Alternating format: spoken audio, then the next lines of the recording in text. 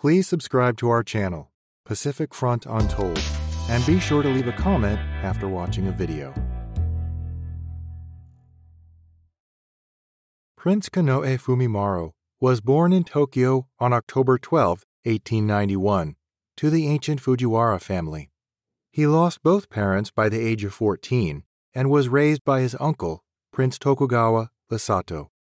Konoe studied communism and socialism at Kyoto Imperial University and was strongly influenced by the writings of Karl Marx, Leo Tolstoy, and Peter Kropotkin. After graduating from university, Konoe was named a member of the House of Peers, the upper house of the Imperial Diet, and became a staff member of the Home Ministry a year later. In 1918, he published an essay titled Reject the Anglo-American-Centered Peace, where he argued that Western hypocrisy undermined democracy through racially discriminatory imperialism. In 1919, Konoe attended the Paris Peace Conference as Genrō Saionji Kinmochi's secretary. He was one of the Japanese diplomats who submitted the racial equality proposal to the League of Nations. Although it was supported by 11 out of the 17 delegates who voted for it, the proposal was ultimately overturned by U.S. President Woodrow Wilson. In September 1922, Konoe joined the Kenkui-kai, the most powerful faction in the House of Peers, led by former Prime Minister Yamagata Aritomo. During this period, Konoe helped establish universal male suffrage in Japan, which at that time was proposed by Prime Minister Kato Takaaki. Japanese politics evolved rapidly during the Taisho period, which saw the House of Peers distance itself from party influence. Konoe left the Kenkui-kai in November 1927, and that same year became Chief Commissioner for Emperor Hirohito's coronation. In 1931, Konoe became Vice President of the House of Peers and the Privy Council, an advisory council to the Emperor. 2 years later, Konoe was promoted to the presidency of the House of Peers. At the start of his career, Konoe demonstrated political strength and competence. He had the knowledge, understanding, and strong sense of mission to be a good leader. However, his eventual shortcomings as prime minister would permanently damage his reputation. On June 4, 1937, Konoe became Prime Minister of Japan. 1 month later, a skirmish occurred between Japanese and Chinese troops in Beijing, known as the Marco Polo Bridge Incident. By July 20th, the incident had sparked a full-scale conflict between Japan and China, known as the Second Sino-Japanese War. Although Konoe initially opposed war with China, he took a firm stance toward Chiang Kai-shek's nationalist government and offered them harsh terms for peace. China must formally recognize Manchukuo, cooperate with Japan in fighting communism, permit the indefinite stationing of Japanese troops, and pay war reparations to Japan. In January 1938, when Chiang failed to respond to Japanese offers, Konoe issued a statement that Japan no longer recognized the nationalist government. Later that year, Konoe issued the New Order in East Asia Declaration, stating that Japan would reform China under a new government.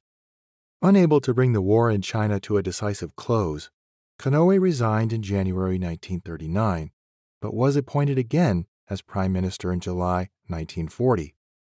During his second term, the government finalized plans to invade French Indochina and the Dutch East Indies and signed the Tripartite Pact with Germany and Italy and the Soviet-Japanese Neutrality Pact. However, Konoe only played a passive role in these decisions. In August 1940, when the army urged strong measures against the Dutch East Indies, Konoe used ill health as an excuse to avoid choosing a course of action and did not recover until an official government policy was established.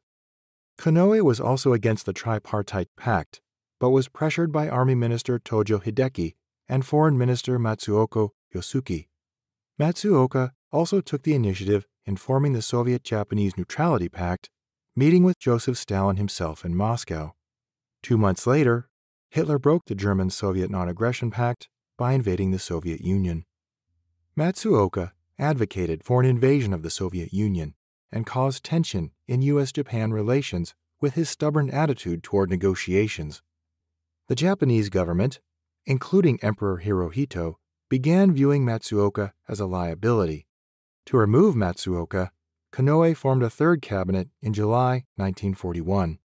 Despite Konoe's attempts to restore U.S.-Japan relations, the U.S. froze Japanese assets and placed embargoes on several resources, including oil. Additionally, Konoe failed to convince Tojo to withdraw troops from China and Indochina to meet American demands. On October 16, 1941, Konoe resigned and Tojo succeeded him as prime minister. 2 months later, Japan launched an attack on Pearl Harbor and declared war on the United States. Konoe continued to voice his objection to war after his resignation and even advised Emperor Hirohito to begin negotiations to end the war in February 1945.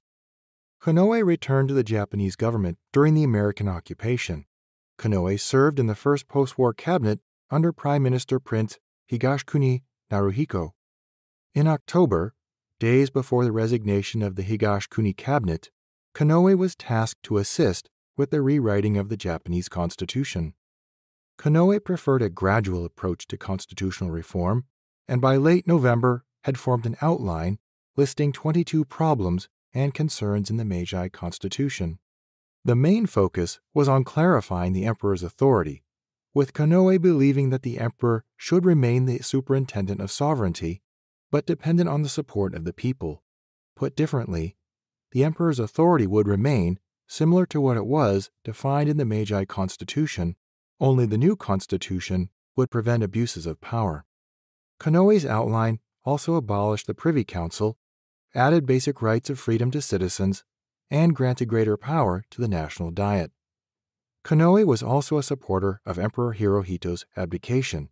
He was outspoken in his opinion that the emperor bore responsibility for failing to prevent war with the U.S. However, American General Douglas MacArthur had already taken steps to ensure Emperor Hirohito's safety. MacArthur believed that retaining the emperor as a political tool was advantageous for the U.S. Led by U.S. Army officer Bonner Fellers, Operation Blacklist successfully exonerated Hirohito and the rest of the imperial family of war crimes. Unfortunately, Konoe did not see his constitutional project come to fruition. In the last days of November 1945, information surrounding his role in the Second Sino-Japanese War came to light. On December 6, 1945, Konoe was informed of his indictment as a Class A war criminal, and 10 days later, at the age of 54, Konoe committed suicide by potassium cyanide to avoid trial. He left a suicide note for his younger brother, which stated the following: "I have made many political mistakes since the China incident. I feel deeply responsible, but I cannot bear to be tried as a so-called war criminal. I made it my greatest mission to resolve the war in China because I felt responsible for it. I came to the conclusion that the only way to resolve this was to reach an understanding with the U.S., and I made every effort to negotiate with them. It is unfortunate that I am now charged by the U.S. as a criminal. However, those who knew my intentions understand. I am sure that there are even some Americans who understand. The excitement and passion of the war, the excessive growth of the winners, the excessive subservience of the losers, the deliberate defamation, and the rumored words and misunderstandings that are based on misunderstandings may someday regain their composure and return to normal. Only then will a judgment of justice be made in God's court." Matsumoto Joji, a former cabinet minister, took over the role of drafting a new Japanese constitution. Matsumoto held a similar sentiment to Konoe that the constitution did not require much change concerning the emperor's authority and only minor changes concerning human rights. However, the Americans rejected Matsumoto's draft for being too conservative. The Americans then took constitutional reform into their own hands. MacArthur formed a team led by senior Army officers with law degrees, including Milo Rowell and Courtney Whitney, to draft the Constitution. MacArthur's demands were much more radical than Konoe and Matsumoto's ideas. Although the emperor was allowed to retain his throne, his authority over the people was fundamentally different. Unlike Konoe's outline, the emperor would lose his authority and become subordinate to the Constitution and the Japanese people. It also included an article to renounce war forever and prohibit land, sea, or air forces. The new Japanese constitution, as written by the Americans, came into effect on May 3, 1947. Konoe's political life was an embodiment of the flaws of the Meiji Constitution. The military had overwhelming control of the government, with little civilian control over Japan's path to war. However, this does not mean that Konoe can avoid responsibility for his actions. Despite initially being against a war with China, his failure to negotiate peace led to a prolonged war. His incompetence as a leader also led to failed negotiations with the U.S. and a war that he was opposed to.